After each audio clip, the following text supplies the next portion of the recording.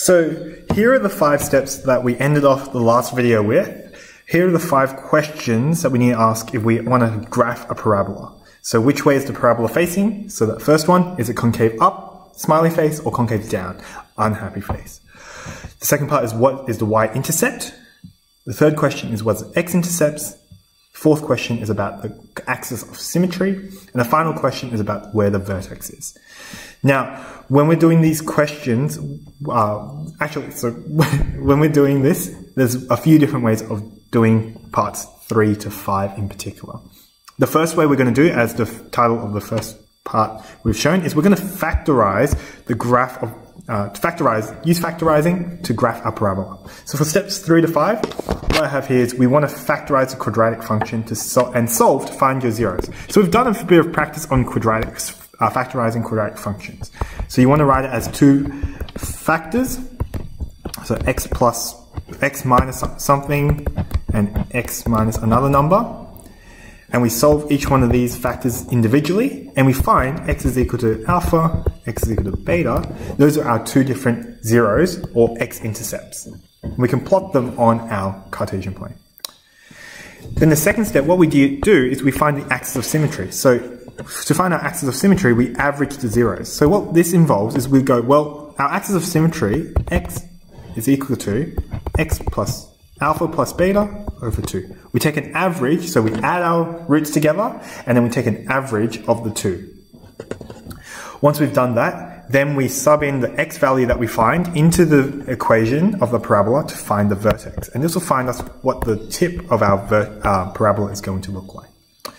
So in the booklet, there was an example of how to do this, and I'm going to do it on this video. So the example was, we want to sketch the curve y is equal to negative x squared minus 2x plus 3.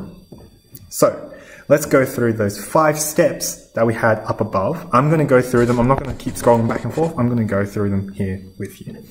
The first step is to check what the concavity of the graph looks like. So this is finding that a value. Is the graph facing upwards, so smiley face, or is it facing downwards, unhappy face?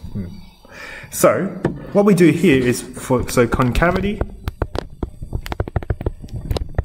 What we do is we look at the coefficient of x squared. Now if you have a look here, the coefficient of x squared,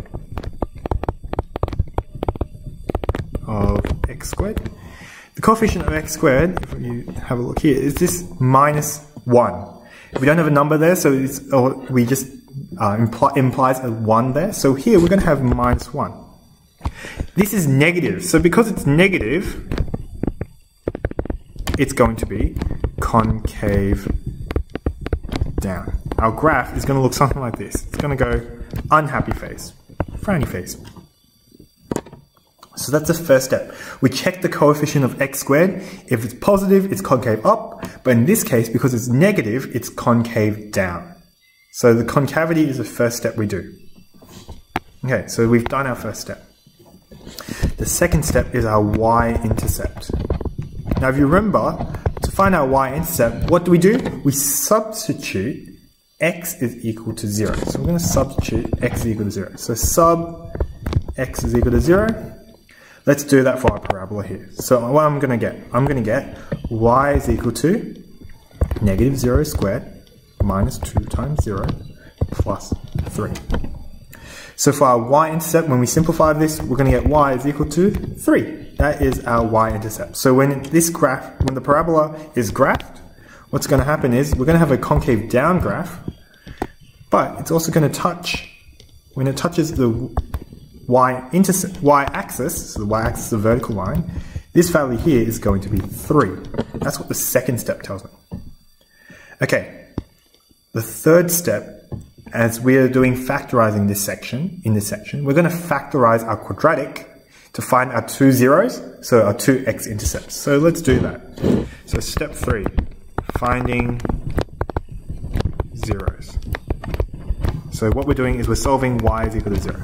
So let's do that. So in my quadratic was negative x squared minus 2x plus 3. We're solving for that is equal to 0. Okay, let's do that underneath. The first thing I'm going to do is, because I've got a negative out the front of my x squared. I kind of don't like that. I'm just going to factorize out the negative here. So I'm going to have negative, and when I take out a negative, all the signs are going to flip. So here the negative x squared becomes x squared. The minus 2x becomes plus 2x. And then plus 3 becomes minus 3. And that's equal to 0. Now we've done some practice factorizing our quadratics. What I want to do is I want to find two numbers that add together to give me plus 2 and multiply to give me negative 3. From our practice, just remember, I'm going to factorize this. This becomes x plus 3, x minus 1, equal to 0.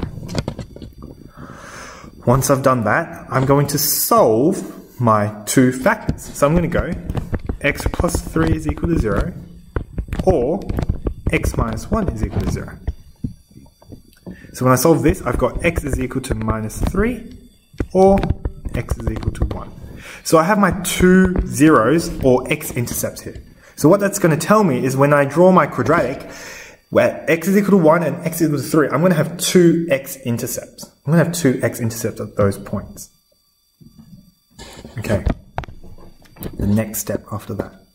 The next step is we want to find the axis of symmetry. I'm going to simplify that to AOS. I'm lazy, as you can probably tell. So when we want to find the axis of symmetry, what we want to do is we want to average the zeros. So let's do that here. So I'm going to go the axis of symmetry, it's an equation where it's x is equal to, I'm going to take my two roots, so the two roots I got down here, negative 3 and 1, I'm going to add the two together, negative 3 plus 1. When I average it, I need to divide by how many values I have. I'm going to divide it by 2. So let's simplify this. I'm going to have negative 3 plus 1 is negative 2 over 2. And when I simplify that, we're going to get negative 1. So the axis of symmetry is going to be x is equal to negative 1. So I've done my first 4 steps. So I found the concavity, so which way is it facing? Is it facing up or down? Then I found my y-intercept, where it cuts the y-axis, so the vertical axis. Then I found my zeros in step 3, so where it cuts a horizontal axis, the x-axis. And now I found also the axis of symmetry. So where is the line where it's going to be a mirror image on either side of this line? The final step is to find the vertex. So final step is to find the vertex. And what we have to do here is we sub our axis of symmetry into the parabola. We sub x is equal to minus 1, so this is the value we found in the previous step. We're going to substitute that in to my equation of the parabola. So here, what I'm going to do, my equation was y is equal to negative x squared minus 2x plus 3. I'm going to sub x is equal to minus 1. So let's do that. I've got y is equal to negative 1 squared minus 2 times negative 1 plus 3. We're going to simplify that. We're going to get negative 1 squared is 1, so we're going to have 1 minus negative 2 times 1 gives me, this ends up being a plus 2. And we have a plus 3 at the end. Okay, so when I simplify this, I'm going to get 4. Y is equal to 4. And so what that means is I have the coordinate of my vertex. The coordinate of my vertex is going to be my x value that I got for this axis of symmetry. So here, so therefore the vertex is going to be, I've got my x value from my axis of symmetry, so negative 1, and I've got the y value of 4 here to tell me where that y or vertical component is. So now that I've got this, I've got all 5 parts I need in order for me to graph this parabola. So let's do that. Okay, so I'm going to put some space down here. I'm going to draw my axes. So I'm going to get my x-axis. I'm going to do my y-axis. I'm going to draw it a little bit to the right because I know where my x and y values are. Oh, my x-intercepts are. Now the first step is I'm going to put on my, so the concavity, I'm not going to put that on until the end because I just want to know the general shape. So I know the general shape is going to look something upside down. That's why if you have a look, my graph is more vertical, has more of that positive y values rather than my negative y values. Once I've done that, I'm going to put on the y-intercept. The y-intercept that I found in step 2 was y is equal to 3. So I'm going to have a y-intercept of 3 here. Once I've done that, I'm going to go to my step 3, which was finding the x-intercept. And I found in step 3 that my x-intercept was at x is equal to 1 and x is equal to minus 3. Okay, I'm going to zoom in on this. That was from step 3. Now step 4 was I needed to find the axis of symmetry. So I knew the axis of symmetry was the average, so it was here at -1. That was step 4 actually, step 4, the axis of symmetry. I'm not going to put that line in, I'm just going to put that dash at the x value just because I want to show the point. And once I did that, I found in step 5 that the vertex was at x is equal to -1 and y is equal to 4. So I'm going to draw a 4 up here, and I know that there's going to be a point up here. So when I combine all of this information together, what the parabola is going to look like, and I'm going to move my -3 to the side a bit, just so I can draw this a little bit neater. It's going to go through, it's going to be an upside down parabola. I'm going to start on this side. It's going to go through that x-intercept at -3. It's going to go all the way up to 4. And that's where the vertex is, and that's where the parabola is going to start turning and go the other direction. So it's going to go down, it's going to go at y-intercept at 3, go all the way back down to 1, and there we go. This is my parabola. Y is equal to -x squared minus 2x plus 3. Now, I said earlier that when we were doing linear equations that we should draw at the line, so at the tips, x squared minus 2x plus 3. There we go. That's how we graph a parabola using factorizing. So we went through all 5 of those steps. Here in particular, for steps 3 to 5, we factorize our quadratic so that we can find the x-intercepts.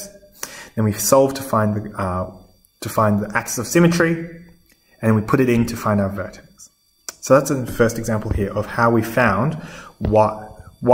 how we drew y is equal to -x squared minus 2x plus 3. There's indeed a few steps involved. If you need to go back and have a look again at this video and go through it slower, feel free to do so. What I'm going to do now is I'm going